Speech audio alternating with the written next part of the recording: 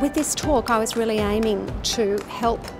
GPs understand the difference between using techniques of relaxation and using mindfulness as it's taught in mindfulness-based cognitive therapy and stress reduction, which are 8-week courses and actually really are very effective treatments for stress, anxiety, depression and a variety of psychiatric disorders, quite different in fact to techniques of relaxation. Patients often need to be supported through those. They need a really good understanding of why they would put aside 8 weeks of their life and practice each day, set aside sometimes 30-40 minutes a day for practices. And it can be really essential to have a GP who understands what those courses are about, but also what the patients stand to gain in terms of potentially needing reduced medication and reducing the risk of relapse. Working with patients who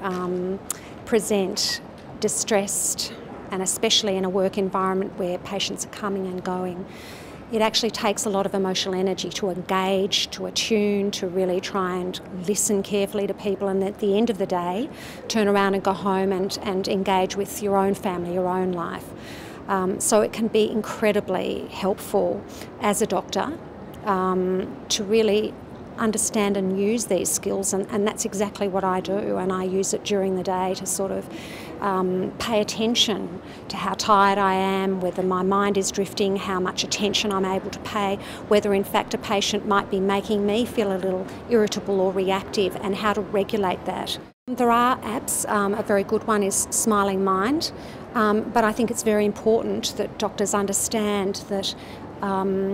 it's also easy for patients to assume that if they listen to a guided meditation or an app, that somehow that's going to result in a more relaxed state and a reduced recurrence of their anxiety or depression. In fact, that's not the case. I think that the use of these apps can be very helpful as an adjunct, but if we're really talking about an intervention for stress, anxiety, depression or mental illness, then understanding the rigour really and the structure of these 8-week courses is really essential. Engaging in mindfulness meditation often involves having to experience uncomfortable states, distressing thoughts, difficult emotions, and that really gets to the heart of the fact that it is actually, rather than a tool of relaxation, it's actually an exposure that we're really asking patients to undertake, and then to learn how to regulate their emotion and access what we call executive function, frontal lobe skills, such as better attention and concentration, more focus, more clear thinking. Stress, burnout is very common in our profession. I'm so grateful for all the training I've had in mindfulness, and I really can't